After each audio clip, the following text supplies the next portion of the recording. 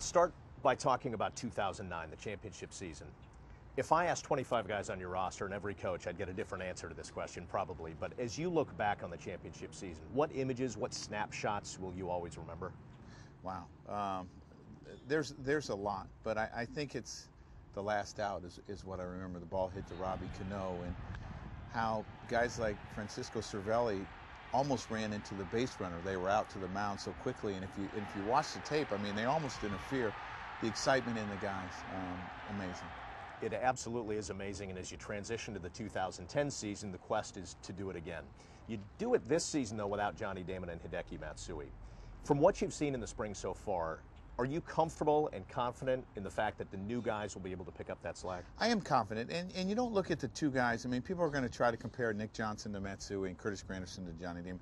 You look at everyone that we assembled together. We added Javi Vasquez as well, and we like what we've put together here. And I've been happy with them so far in spring training, and only time will tell. But, I mean, as we've said all along, it takes 25 guys, sometimes 30, sometimes 35 to win a championship.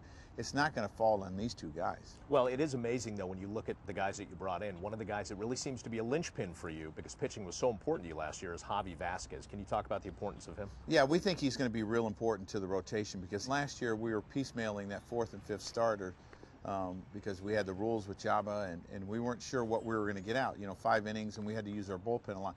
This is a guy that goes deep into games, that knows how to pitch, has pitched in New York before, was tremendous last year, and we think he's improved every year.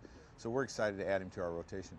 Jabba Chamberlain, Phil Hughes. They get a lot of attention. Are you ever amused by the fact that that is always a topic of controversy, of debate on sports talk radio? Well, you know, it used to be just Jabba. You know, is he a bullpen guy? Is he a starter? Well, Phil went into the bullpen and did so well last year. The debate's going to go on about him as well. So, I mean, these guys, what they did is they performed very well in the bullpen.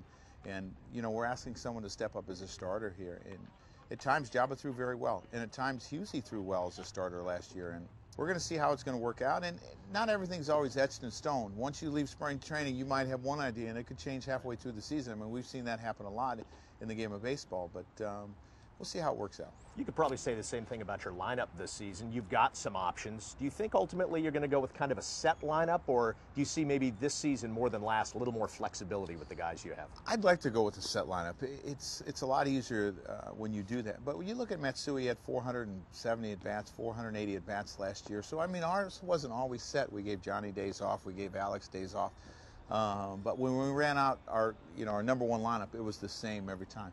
We'll be able to do that this year? I'm not sure. I'd like to be able to do it, but we're going to have to see how some people do. I mean, we're going to have to see how Girardi does as an everyday player. Can he be an everyday player for us? The one thing he did last year is he played very well. He got off to a slow start and rebounded from that very well, but 500, 600 bats is different than 270.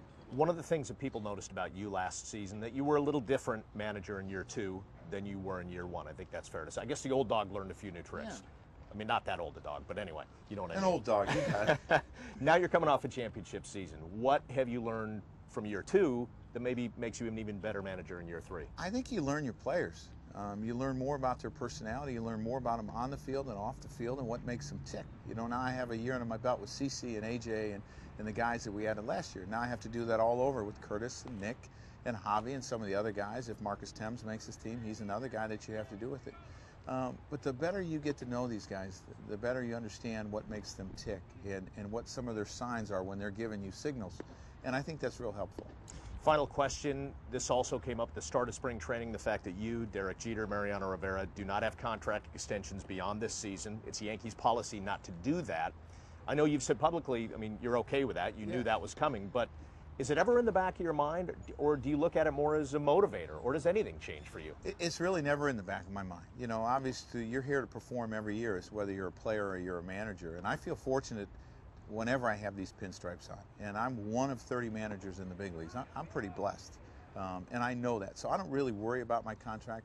I believe the good Lord's going to take care of me, and he's going to put me where he wants me next year. Thank you, Bob. Tune in all season long to WB Mason Presents The Joe Girardi Show for insight and news right from the manager himself.